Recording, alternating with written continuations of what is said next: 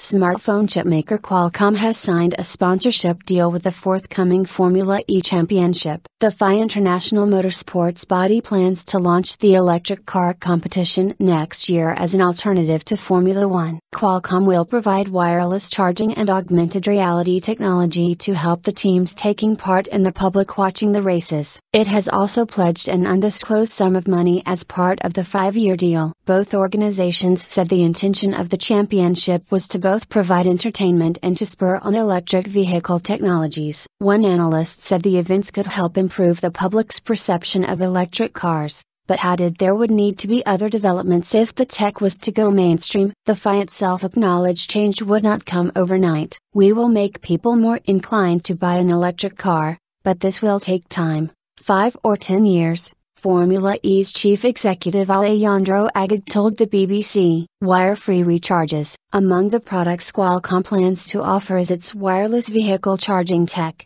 Halo. The facility, which is being developed by the company's London-based lab, creates an electromagnetic field using a copper pad buried in the ground. This can be picked up by a coil built into a vehicle, which converts it into electricity to power up a battery. British Formula E team Drayson Racing Technologies has already tested a customized version of Halo as a way of charging its vehicles when they are stationary. However, the intention is to use the tech to recharge only the competition's safety vehicle during the first year of the championship before extending it to the competitors' cars in either year 2 or 3. In time, Qualcomm said, several pads could be built into the city center roads used by the races to provide dynamic charging, the ability for the cars to top up their power on the go, helping them complete the race in quicker time. South Korea has already pioneered something similar, using a locally developed variant of mobile recharging tech called OLEV to power buses on a set route. However,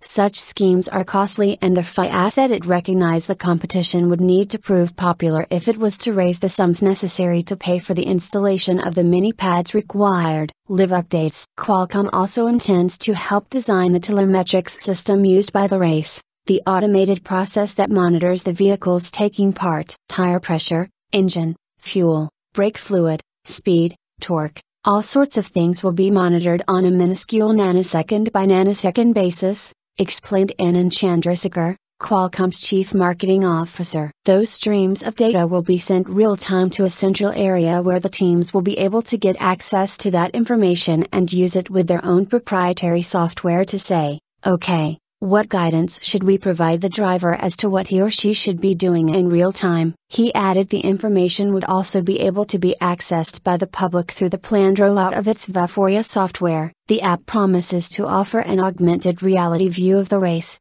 allowing spectators to carry on watching the car of their choice even if buildings or other objects obstruct their view by holding up their smartphone or tablet to make the vehicle visible. Mr. Chandrasekhar said the public would be able to bring up the same real-time performance data as the racers' support teams, using the program. Psychological impact. Formula E is scheduled to commence in September 2014 in London, with races to follow in 9 other cities including Beijing and Los Angeles. 10 teams, each with 2 drivers, will compete against each other over the course of an hour. Mr. Agag said he believed the events would appeal to a younger audience than that typically attracted to Formula One, and he hoped many of the fans would end up becoming electric car owners. We think Formula E can be a platform where companies can showcase and develop and improve technologies for electric road cars, he said. We will demonstrate that batteries will offer more performance and go longer. At the beginning, the drivers